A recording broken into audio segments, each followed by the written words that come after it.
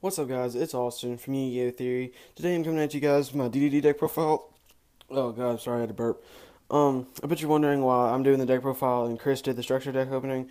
Well, we both made DDDs and we dueled to see who got to do the deck profile, and we dueled and I won. So, this deck has been doing pretty good against all my friends. I've beaten Monarchs, Despots, Exodias, Blue Eyes. I beat Synchron's. I didn't realize I beat him until I ended the game, and I remembered that one of my cards allowed me to do piercing damage, and I attacked a defense position monster with like 6 grand, and he only had like 5,000, like a health left, and the defense position monster only had like 200. So I didn't realize it until the duel was over. So I guess he won because I didn't realize the effect, but even though it was a mandatory effect, I'm not exactly sure how you would call that. But anyway, let's get into the deck profile. First, you run 2 DD Savant Kepler. This card's really good. Whenever you normally special summon it, you add a Dark Contract from your deck to your hand.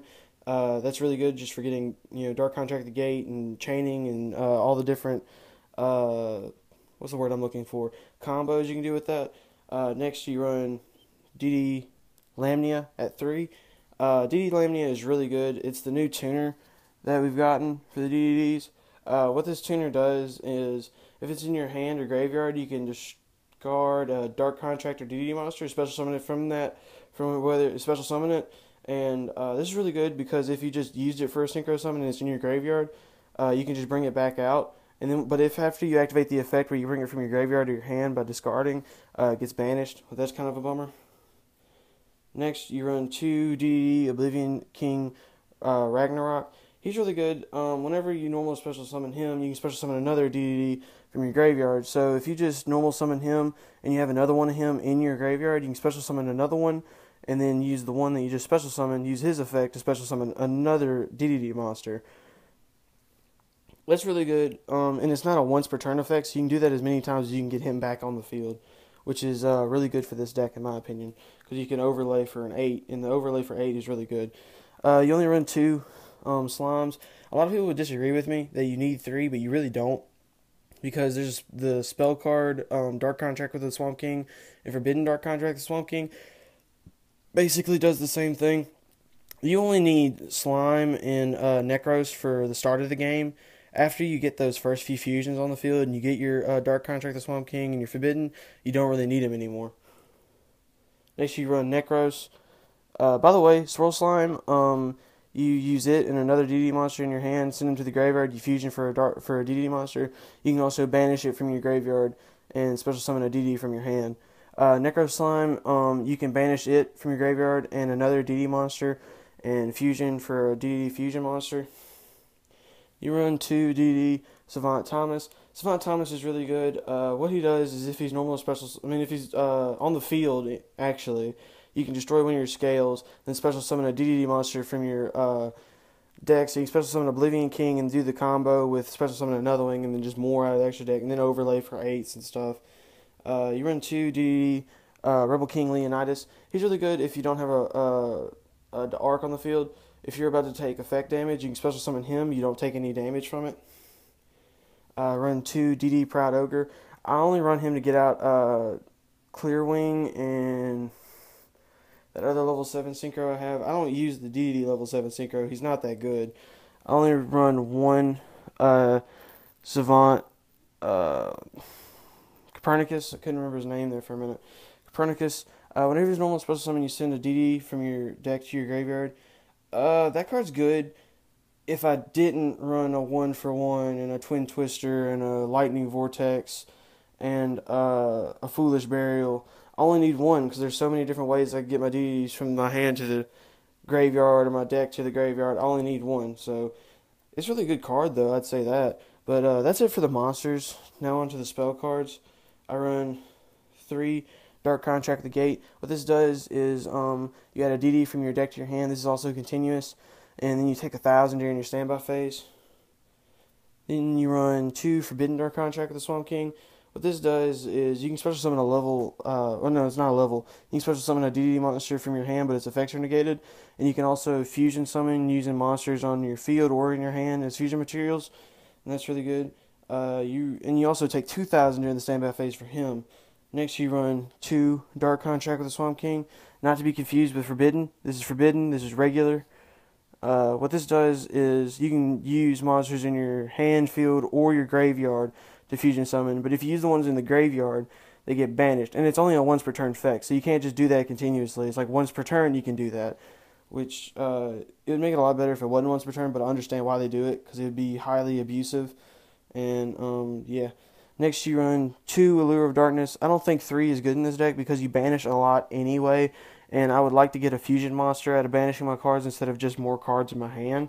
What you would do with this is if you have a clock hand, you do this. But other than that, I wouldn't really use it until you really needed to. Next, you only run 1 Twin Twister. Obviously, discard a card, destroy 2 trap and spell cards. You discard like Lamnia or Necros. Lightning Vortex, discard a card, destroy all face-up attack position monsters your opponent controls. It's like a Regeki, but this is better for this deck because you want to discard a card that you need in the graveyard. 1 Hand Destruction for the same thing. Discard Necros and Lamnia, draw 2 cards. 1 Foolish Burial, send a Necros or a Lamnia to the graveyard. A 1-for-1, send a Necros, special summon a Kepler so you can get your Dark Contracts. That's it for the spells. This deck has a really heavy spell and trap lineup, mostly spells, and I really like it like that. It reminds me a lot of Dark Magicians. Dark Magicians have a really heavy spell and trap lineup. Next, you run 2 Dark Contract with a Witch. During your opponent's turn, your monsters gain 1,000 attack.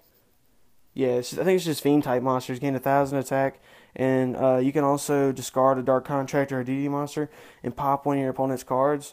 And you take 1,000 during the standby phase for that. Run 2 Escape from the Dark Dimension. Escape from the Dark Dimension, you just special summon a banish card. You banish a lot of your high level monsters in this deck sometimes, so it's good to get them back if you really need them to do other stuff with them. That's what I really like about it. Only run 1 DD reroll. This makes it where your Dark Contracts can't be destroyed by card effects. That's also really good. And when it's sent to the graveyard, you can banish it, shuffle 3 of your banished cards back into the deck. That's also really good. DDD Human Resources. You can shuffle 3 cards from your hand, field, or graveyard into your deck. Then you add 2 DDs from your deck to your hand. Only run 1 Contract Laundering. This is like say you're in your standby phase. You have 4 Dark Contracts, and then you have this face down, and you don't have any monsters. You flip this face up, activate its effect, destroy all of those before they burn you for damage, and then you draw 4 cards, and you gain 1,000 for each. So you like say you destroy 2 Dark Contracts, you draw 2 cards, and you get 1,000 for each. That's it for the main deck. Now on to the extra deck. The extra deck is a 15-card extra deck, but this extra deck is very flexible. Besides the DDD monsters, I think my DDD monster ratio is pretty good. Besides the only 1 Oracle, because I only have 1. That's really bummer, by the way. I run 2 DDD Duo Don King Kali Yugioh. He's really good. Whenever he's synchro summon, you can negate all card effects on the field, and also you can just detach Xyz material. Destroy all trap and spell cards on the field, and you can attach another one to add a Dark Contract from your graveyard to your hand. 1 Oracle King Dark. What Oracle King Dark does is if you were to take effect damage to your life points, you gain that much instead. I run 3 DDD Dragon King. It's like Dragon Bang King Beowulf. I think that's his name. He's the new one. He's really good. If a DDD monster would attack, it does piercing. Like a defense position monster, it does piercing. Once per turn during the standby phase, you can destroy all trap and spell cards on the field. It's really good if you're about to get burned for a lot. 2, it's like Wave King Kaiser Ragnarok, I think, because there's 2 different Ragnaroks. There's the extra deck one and the main deck one. This is obviously the extra deck one. What he does is if this monster attacks or is going to be attacked, you destroy a DDD or Dark Contract card on the field. Pick another monster that your opponent controls besides the attacking monster, equip it to him, and he gains attack equal to it. So say you're doing a mirror match, and they have a Kepler, and then they have one of him. You attack the Kepler, use his effect, pop a Dark Contract, steal their Ragnarok, equip him to him, and then he's at 64,000 attack, and they take 64,000 directly. Because I cannot tell you how many times I've dueled someone and they just left their Kepler in attack position. I've done it before too. It's really easy to forget about Kepler. 2 DDD, Flame King Genghis. He's okay. I don't like him that much. Whenever he goes to the graveyard, you just add a Dark Contract from your deck to your hand. And then he has some other effect, but I never use it. I never bring him out, really, because he's just like a fallback. Like, one time I was doing my Aaron's Monarchs, and he banished, like, my entire extra deck, and all I had was, like, 2 of him and, like, some other bullshit, so I just had to deal with him. I run 2 DDD Curse King Siegfried. He's really good. If you can target a spell or trap card that your opponent controls, its effects are negated, and that's during either player's turn. And when this card gets destroyed and sent to the graveyard, you gain 1,000 life points. So that's really good. Run 1 Stardust Dragon. So that someone activates the effect, you banish this, negate it, bring it back during the end phase. 1 Hybrid Dragon Archfiend, destroy all I think it's attack position monsters on the field. 1 Clearwing Synchro Dragon. If if a level 5 or higher monster activates the effect, you negate the activation, destroy it, and he gains attack equal. And then if if an effect is activated that targets a level 5 or higher monster, you can negate it. And if it's a monster, you add its effect to you. You add its attack to Clearwing. I cannot talk today. Run 1 Psyframe Lord Zeta. He's pretty good. What you do is once per turn you can banish one of your opponent's monsters and banish him to the standby phase. So if you're trying to OTK somebody and have like 1 monster in the way and it can't be destroyed by card effect or battle, just banish it, attack directly for what you have, and then that's probably game with this deck, because this deck OTKs like so bad. But yeah, that's it for the extra deck. That's my deck profile, guys. Thanks for watching. I really appreciate it. Like and subscribe. By the way, thanks for 38 subscribers, I believe it is. I checked like 20 minutes ago, so it might have went up until then, so I don't really know. But yeah, thanks for watching. Please like and subscribe. I really appreciate it. I appreciate all the views we've been getting lately, like on a lot of our videos. Like, I think the Monarchs are at like 1,700 or something like that. The Dynamists are at like 13. The Red Dragons are at like 13 or 14, something like that. Just a bunch of crazy numbers that I never thought we'd get to on this channel. And guys, I really appreciate it, and everyone at Yu-Gi-Oh! Theory appreciates it. And thanks for watching. Peace.